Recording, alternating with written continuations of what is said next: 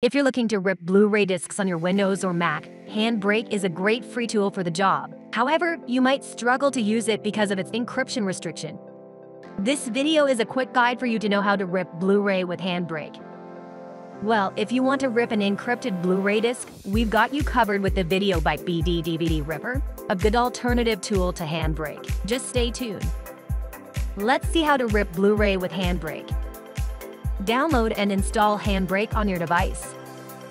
When you finish installing, you will see a source selection here. Choose a file or a folder to start loading your source. Then you can insert your Blu-ray discs and load them in the Handbrake.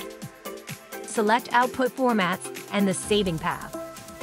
Then click on Start Encode to convert your selected Blu-ray discs.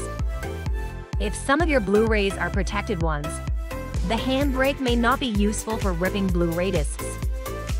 We suggest you try an easier tool, the VideoByte BD-DVD Ripper. With a few simple steps, you can rip encrypted Blu-ray discs through VideoByte.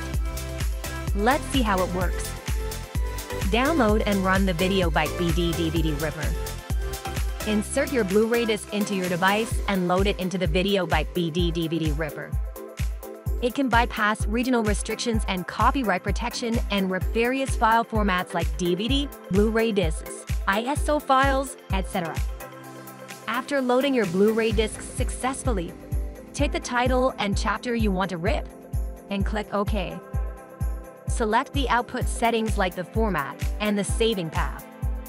You can easily save all original audio tracks and subtitles, which can perfectly reproduce high-quality audio paintings.